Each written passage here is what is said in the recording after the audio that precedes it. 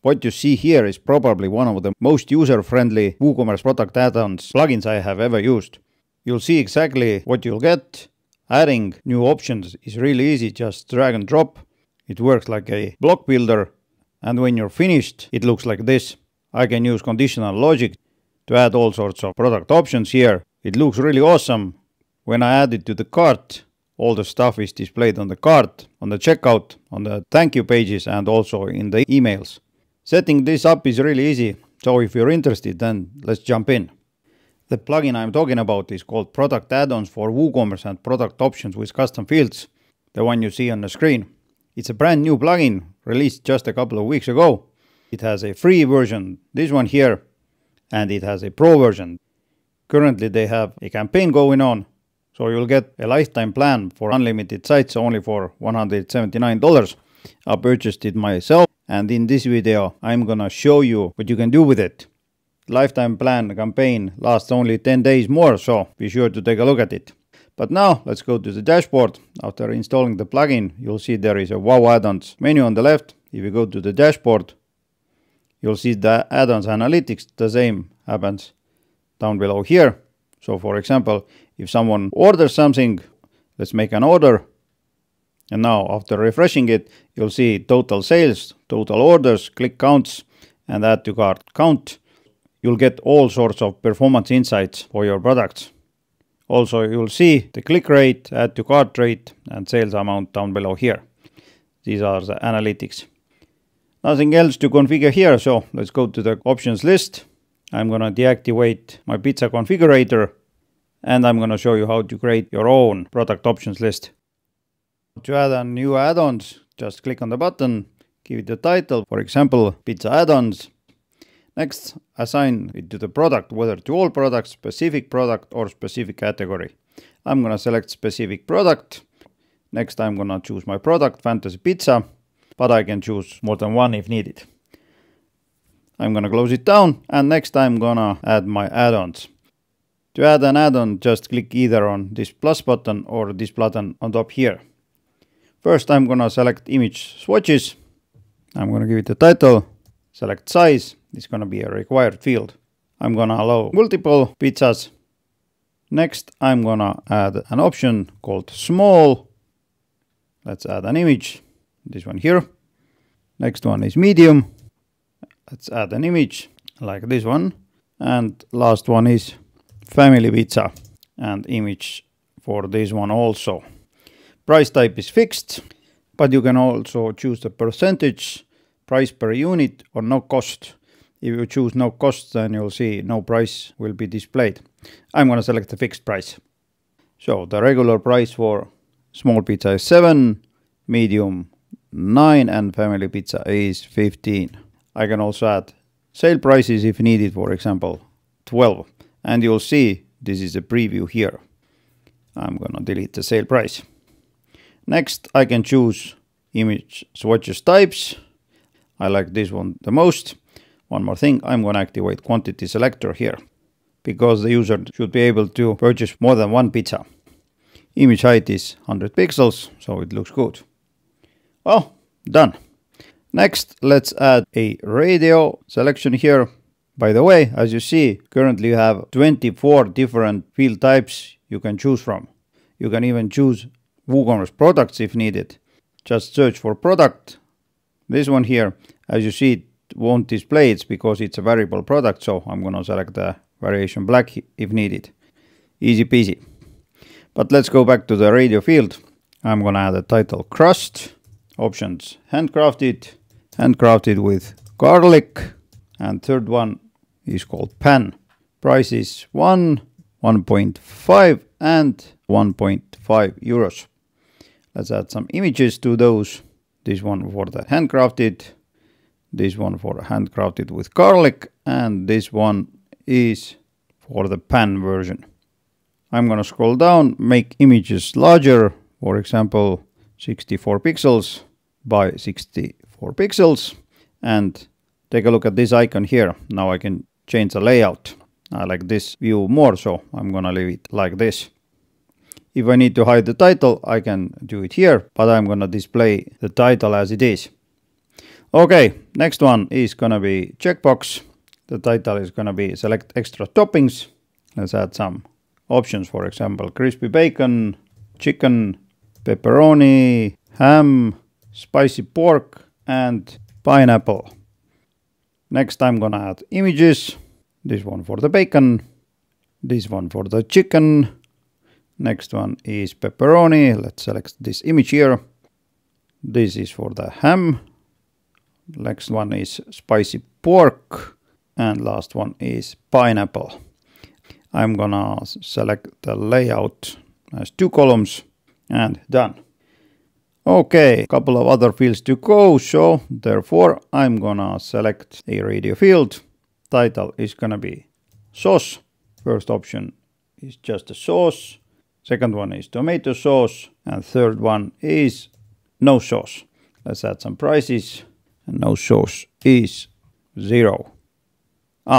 Extra toppings. I forgot to modify the prices. So 1, 1.5, ham is 2 euros, spicy pork 2, pineapple 2. Let's delete the sale prices. Okay, almost there. Next one, let's add color swatches. And the title for this one is pizza box color. Let's add some color names, for example, MX1, VX1, and KX1. Height for it is 42 pixels, is a bit better. Awesome. Next one is another image swatch. And this time I'm gonna give it a title called Would You Like a Drink? Quantity selector. First one is Fanta. Second one is Sprite. And third one is Coca-Cola. Let's add images for Fanta. Next one for Sprite. And let's add an image for the Coca-Cola also. Prices for those are added here. And there you go. There it is. Next one is a button. I'm gonna add a button. Well, this one here. The title is gonna be delivery information. First delivery option is local pickup, and the second one is called pizza courier. And done. Now, if I need to rearrange the position of the field, I can just drag and drop it. As you see, it works really well. I'm gonna leave it down below here. Okay, 2 fields to go. First is delivery date. Let's search for the date field. There it is. And last one is time field. Let's add a time field down below here. Now, as you see, it displays prices, but I'm gonna select no cost because it's just an informational field. Under the date field, you can disable days. For example, let's disable Sundays and Saturdays. And I can also disable some dates if needed. I'm gonna select 2 of those. Now, I want these 2 fields to be displayed only if the courier option has been selected. So I'm gonna select the conditional logic. I'm gonna enable conditional logic for this element. I'm gonna show this field if any of these rules match. And now I'm gonna select delivery information is, I'm gonna insert the value here. Next one is delivery information is, and I'm gonna add this value here. Next, I'm gonna add another field. This time it's gonna be switch. I'm gonna add it here. I'm gonna add a title. Do you want to customize your pizza? Title, yes. Price type is no cost. And why did I add it here? It's because I want to display this field, also this and this field conditionally. So I'm gonna select a crust, conditional logic, enable conditional logic, show this field if do you want to customize your pizza is true. Now I'm gonna repeat the same with other 3 fields. So as you see, it works really fast and it's easy to set up. 2 to go, therefore let's do it quickly. Last one is here, conditional logic, enable it, show if do you want to customize your pizza is true. I forgot to enable it for this one, and just to verify, yeah, works for others. Okay, let's save it. Let's publish it. Now let's open up my pizza and refresh it. And there it is. As you see, pizza fields, conditional fields, and okay. So I forgot to make this field also conditional. So let's fix it. Delivery information is either local pickup or